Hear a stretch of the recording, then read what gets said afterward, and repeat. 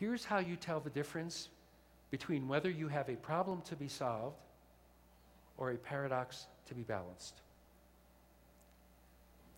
Have you ever heard people get really frustrated when they say, I've been with this organization for 20 years, and we got the same issue over and over again, and nothing's ever been fixed. 20 years ago, we tried doing all this stuff, and we tried that, and it didn't work. We tried that, and it didn't work. We tried this, we brought in a new program, Flavor of the Month, and it didn't work. That's one signal to you that what you have is a genuine paradox. The second thing is, are there two potential sides? Long-term, short-term, individual, team. Centralize, decentralize. Financial side of the business, people side of the business. So where there are these two polarities, where there are these two things that stretch, that both can be true, then we know that we also have a potential paradox. And the third one is, do we care? We have two kinds of issues. We have problems to be solved. And problems to be solved are either or. We either solve them or we don't solve them. Are we good at problem solving? We're wonderful at problem solving. You would not be sitting here in this chair, in this room, if you weren't great, wonderful problem solvers. So, on the other hand, we have something called a paradox.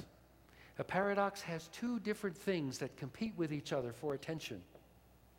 If we focus on one side versus the other side, we lose the tension. So the job of the human resources person, in my opinion, is to look at what are the tensions that are happening inside the organization. And don't think that those tensions are bad. Look at them with a different set of eyes. Instead of seeing them as trouble, seeing them as opportunities. Now, your job is not to fix the, if it's a paradox, your job is not to fix the tension. Because if you fix it, you will probably make it somebody's fault. You will blame somebody. No, this tension exists for a reason. It's a good thing. So figure out what are the most important tensions that are existing inside your organization. And what can you do to help balance those? Now, again, I've talked a lot about strategic kind of tensions. But you know, sometimes the tensions exist within our own department.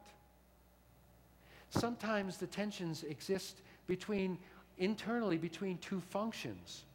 So let me ask you to take just 10 seconds here, and on a piece of paper, can you list one or two tensions that exist in your organization that on Monday morning you could resolve?